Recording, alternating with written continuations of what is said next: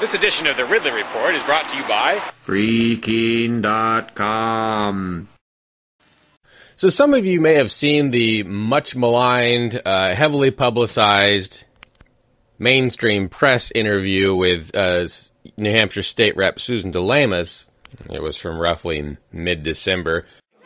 If the CPD criteria were used in the first Republican debate, you would have been the only candidate on stage. Where she seems to imply that Donald Trump is reading her mind.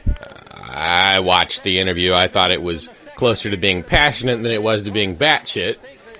When I Ambush interviewed her on January 7th about Trump, she sort of gets the last laugh because her position on Trump winds up being vindicated a couple days later, at least based on Trump's position. I was questioning her about the Bureau of Land Management and its standoff out in Oregon. Actually, sorry, not necessarily the BLM, but just the feds in general.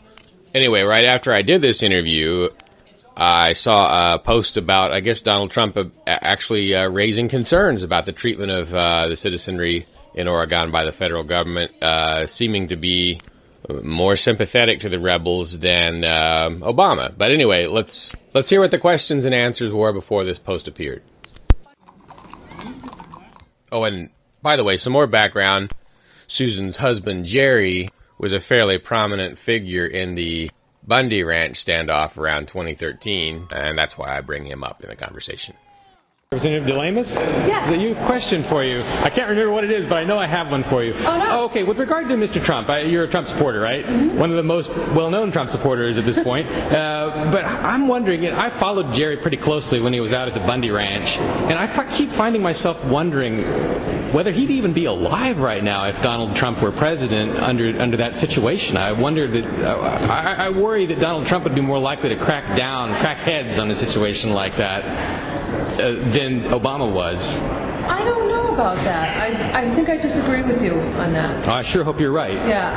I mean, right now Jerry is really objecting to them doing what they're doing, what the Bundys are. In Oregon? In Oregon. Yeah.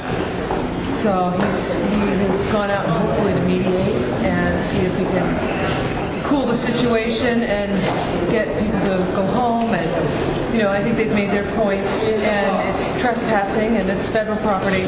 So, and as far as what happened out in with the Bundys in Nevada, I would hope that Mr. Trump would have listened to the complaints of the citizens and probably have backed the BLM down and not had that situation in the first place. I guess it's been done once. It can be done again. Well, hopefully, we had constitutional sheriffs who were really true constitutionalists. They would have taken care of that situation and it never would have happened. Is he already out there? Is Jerry in Oregon right now? Oh, wow. Okay. Yeah, he's coming back on Monday. All right. It's just it's not like he's gone back. He's gone out there with his truck and everything. Yeah. He flew out, and he's actually got a gentleman named Matt Ruiz, and he's a documentary guy. He's got his cameras and everything. Is he at that federal building itself? I think he's probably going to speak to the guys. I don't know if he's actually in that building. Oh, okay. I know he's got a hotel that we booked in Burns, so he's not like staying over there or staying at night or anything, or camping in Oregon. He's just out there seeing what can be done, if anything. Okay. And he's also filming a documentary so that we can see what's going on and what all sides are. All right, good. Well, best wishes for safety and all that. Yeah. Thank you. All right, take care. Bye-bye. This edition of the Ridley Report is brought to you by Freaking.com.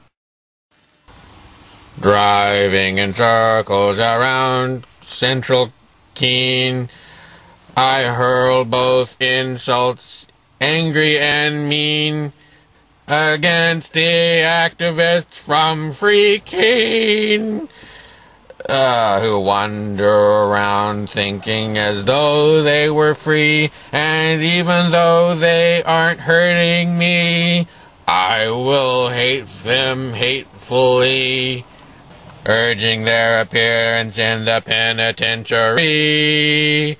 although that expense would be charged to me. I'm starting to feel somewhat confusedly.